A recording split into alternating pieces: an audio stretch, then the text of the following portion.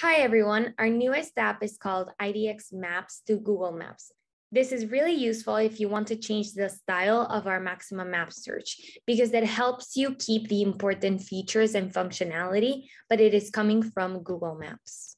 It's very easy to activate it, and as I usually say, you can just do it with a switch of a button. So for this to show up, the first thing you need to do is to add in your Google Maps API key in this section. I will leave a link in the description below for you to check out the instructions on how to create your Google Maps API key. Once you have that key, you will copy it and you will go here on API keys and you will have a new section called Google Maps. You will paste the key there and click on Save. Once you do that, this will show up. You just need to toggle this button to the right to turn on IDX Map to Google Maps service. And then you have the option of choosing a style for the Google Maps. Right now we have this style, but we have all of these available for you to choose from. If you have a Snazzy Maps account, you can also add your API key here. I will show you how the map looks with this style, and then we'll change it to another one for you to see. This is basically everything you need to do. It will automatically show up in the map search. For example, these people at West Villages Realty have the Google Maps.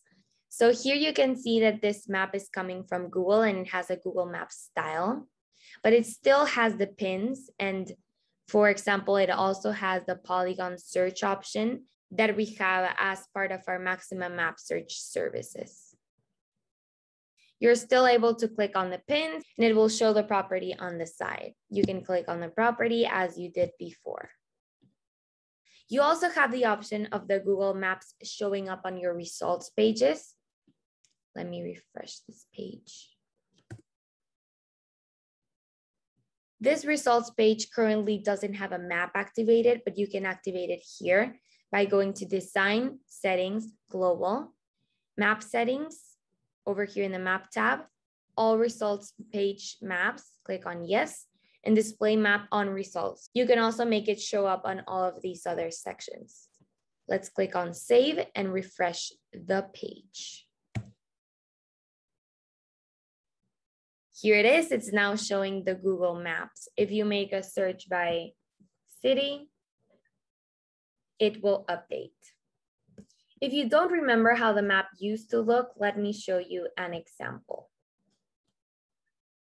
This is our regular map. It's not coming from Google. It's just a regular Maxima map search. And this is the Google Maps. So it does have a completely different style and it looks familiar because you usually use it in your regular maps. Let's choose another style for you to see how it automatically changes. Let's choose this one that is kind of unique. And refresh the page. And here it is. It kind of looks like an art painting. So you can choose from all of the styles that we have here and everything will update automatically. Make sure to check out this new app, IDX Maps to Google Maps. You can find it at IDX Add-ons in the apps section for free.